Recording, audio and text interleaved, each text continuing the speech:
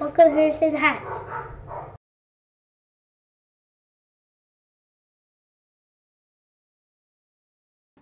Hey guys, welcome back to Harrison Hacks. What I'm going to show you today is how to configure a PlayStation 3 controller within RetroArch. It's very easy. I'm going to guide you step by step. So here we go. Open up your RetroArch, and this is the main menu. So using your keyboard on the first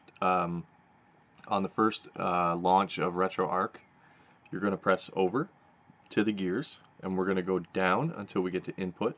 We're going to press enter. Now we're going to come on down until we get to input user 1 binds. We're going to press enter. Then we're going to come down until we get to user 1 B button. So the layout that RetroArch uses is the layout of the Super Nintendo controller. So your B button will be your X button on your PS3 controller. So we're going to press enter, and we're going to press X. We're going to go down to the Y button. This is going to be your square button. So we're going to press enter, and we're going to press square. Your select button is your select button, so go ahead and press enter, press select.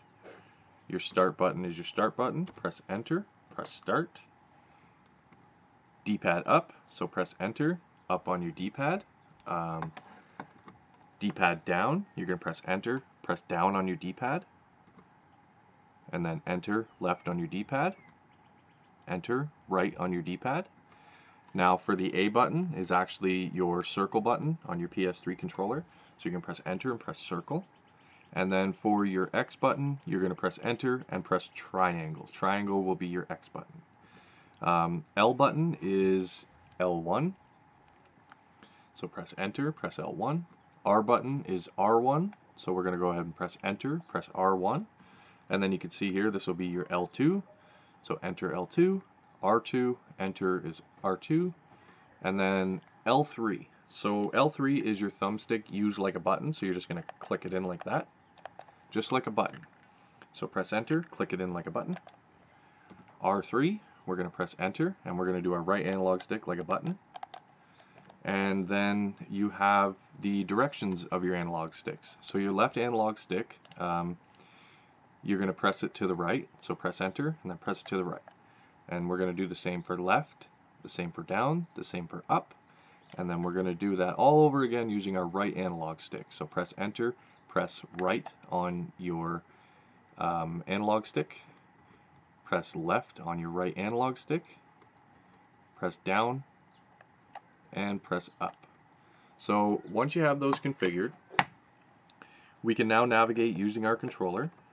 We don't have to use RetroArch anymore. So if you want to select something in RetroArch, you're going to use your X button, and if you want to back up a page, you're going to use your circle button. So we'll use our D-pad, and we're going to go all the way up until we get to user 1 save auto config, and we're going to press X.